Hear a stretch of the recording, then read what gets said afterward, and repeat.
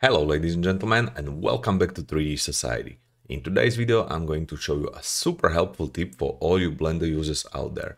We're going to learn how to reset 3D cursor in just a few simple steps. Trust me, this is going to save you so much time and frustration. So let's dive right into it.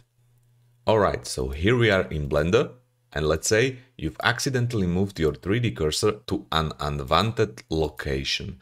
It happens to the best of us, but no worries, I've got your back. Fastest way to bring the 3D cursor back to its default location is by holding Shift and press S.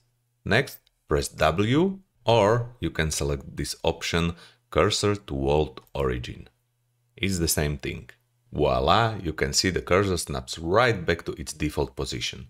We can also bring up the menu search bar by pressing F3 or going to Edit, menu search bar, same thing. Here we just write cursor and find the option Cursor to World Origin. This takes a lot more time and most of the time we need to move fast, but it's good to know this. And just like that, ladies and gentlemen, we've successfully reset the 3D cursor. Pretty neat, right? Alright ladies and gentlemen, that's it for today's video.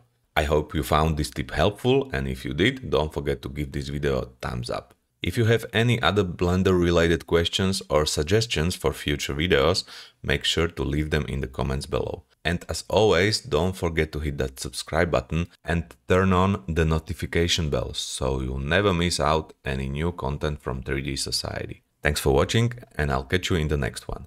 Happy modeling, and may your 3D cursor always be in the right place. Bye!